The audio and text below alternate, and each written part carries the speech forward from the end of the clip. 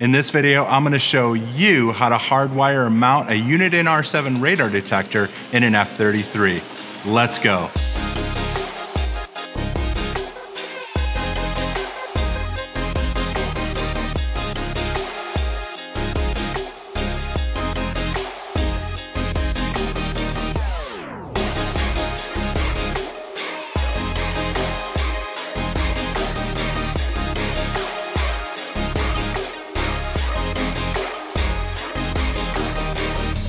What's up everybody, I'm Steve and you're watching F33. Now if you like this video, give us a thumbs up, comment down below and subscribe if you're not already, and hit that bell notification so you don't miss when a new video drops. Now raise your hand if you love getting speeding tickets. Yeah, me neither. And that's why I just got the Uniden R7. Now, I'm not saying that speeding is a good thing or that a radar detector is going to protect you against ever getting a speeding ticket. But what I am saying is that it keeps me in check. Now, if I'm driving, it's a beautiful day out, I've got the top down, and I'm not paying attention to how fast I'm going, it's going to alert me if there are police ahead and to check how fast I'm going. This particular radar detector knows the speed limit because it's equipped with GPS and can alert me if I'm going too fast. So again, I'm not saying go out, get a radar detector so that you can speed.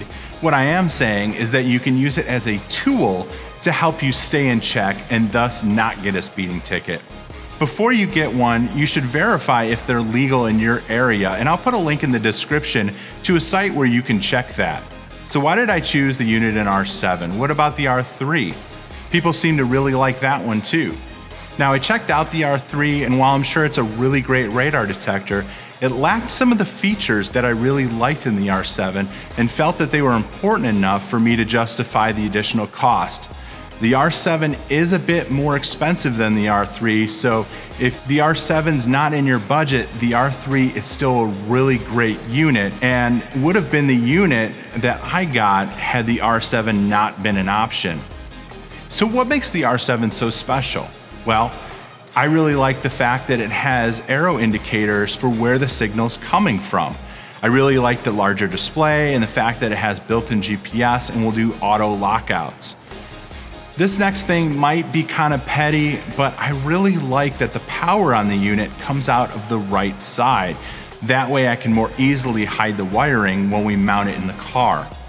Now, as far as mounting options, I'm going to use the provided suction cup mounts, but I'm not going to use the suction cups. I'm actually going to mount it with 3M tape. What this is going to do is it's going to allow me to get it really close to the windshield and be hidden. Now, I know a lot of people say they like the blend mounts, but honestly, they're really expensive. And with me being 6'2", I felt that it hung too low. Where I'm going to place it is actually above the rear view mirror, close to the roof of the car. Now I know some people are going to comment that mounting it there is going to restrict the rear facing sensor, but I just don't see it. And besides, 99% of the time that I'm driving the car, the top's down. To me, mounting it here is more beneficial for driver visibility, and it also gives the option to be stealthy at the same time. Now to power the unit, I'm choosing to hardwire it into the mirror. And I'll make sure to put a link down below in the description to both the Hardwire kit and the R7. Now this Hardwire kit is pretty awesome. It allows you to tap into the power for the rear view mirror, which is great. I remember back in the day, I would have to run cables all the way down to the fuse box, which was a really pain depending on the type of car. All right, so now that I've told you why I chose the R7, I'm gonna show you how to mount it. Let's get to the install. So hardwiring the Uniden R7 is pretty simple. All you're gonna need is a trim tool and of course the Hardwire kit and the R7, which I'll link down below in the description. Now to mount it like I'm gonna be mounting it, you'll also wanna pick up some 3M tape. Now I've linked in the description below a specific 3M tape that I found works really well in high heat, cold, on glass, so it's going to be the one that I'm going to use, and like I said, I will link that down below in the description.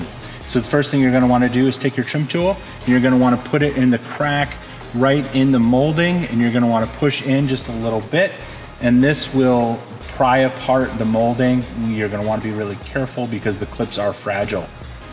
Now, once you get the molding unclipped, you're gonna wanna pull it apart and you will see this red plug. Now, in the red plug, you're gonna wanna tap red to red and brown to black. So basically the far right one is gonna be where the red taps in and the far left is where the black is gonna tap in. When you do this, the Hardwire kit comes with smaller taps. You're gonna wanna use those smaller taps. The big ones that are on the wire won't fit in there. So you're gonna wanna put those smaller taps on. Now it's gonna be really difficult for me to show you while I'm holding the camera, me plugging them in, but I will show you right after I get them plugged in so you can see exactly what it looks like. All right, so as you can see, I have black to brown. So the far left is black, far right is red to red, okay? And that is it. So now you're just gonna wanna take the rest of the cable, you're gonna wanna cable manage it inside the molding, and then we're gonna run a little piece out to the radar detector. All right, so now before we put it all together and zip tie everything, get it all nice and tidy, you definitely wanna check your connections. Okay, so we're just gonna take this, we're gonna plug it in. You can see it powers right up. So we know that this is good. Now, the Hardwire kit does come with some zip ties, so I'm gonna use a couple of those zip ties just to make the connections all nice and tidy. Then we're gonna put the molding back on and mount the radar detector. All right, so we're just gonna take our molding, we're gonna put the molding back on here. And there is enough room for the cable to just squeeze in between the mirror and the molding. Perfect. So next we're going to want to clean the glass really well. I like to use a little glass cleaner, make sure that that part's clean, and then use some isopropyl alcohol, 70%, to get the rest of the window clean. Now that we've got the window all clean, I want to show you how I put the 3M tape on the suction cup mount. Now the suction cup mount comes without the suction cups attached, and that's fine if you've attached them already, you can take them right out. But essentially I took the 3M tape, I mounted it across the entire back where the suction cups fit in, and I just trimmed the excess around so that it was a perfect fit. Now the cure time on this 3M tape is 72 hours. So I actually did this a few days ago. I let it sit. It's probably been sitting for about 48. I'm sure it's perfectly fine right away, but I just want to make sure that this is never coming down unless I really want it to come off. In that case, I'll probably have to use some fish line or something like that to get it off. But when we mount it to the window, of course, we're gonna have to put the radar detector on it so that we can get the placement right. But then we're gonna wanna leave the radar detector off for at least a couple days so that there's no weight pulling it down. We wanna make sure that this gets a really, really, really good seal against the window. And so that's why we want to avoid putting any weight pulling it off the window, at least for a couple days. Still gives me accessibility to the buttons, it gives me accessibility to the plug. I think this is a good spot. Now, one other thing that you may or may not have to do, it depends on your situation, exact mounting placement, but you may need to put felt strips on the back of the unit if you find that it starts to rattle against the glass, because again, this is gonna be very, very close. And so any part that may touch, you'll just wanna put either a little piece of felt or the loop side of Velcro right on those places where it touches if you have any rattle.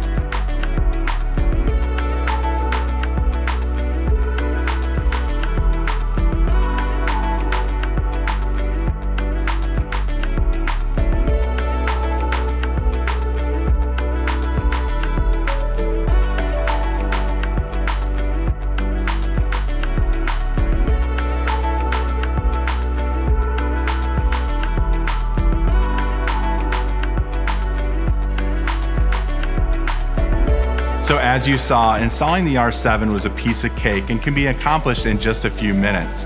I'll be giving a full review of the Uniden R7 after I've lived with it for a while, so stay tuned for that.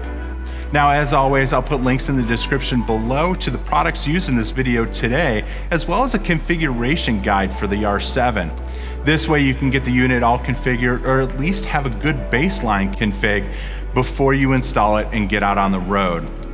Now, if you found this video helpful, be sure to hit that like button, smash it if that's what you're into, subscribe if you're not already, and I'll see you on the next one. God bless.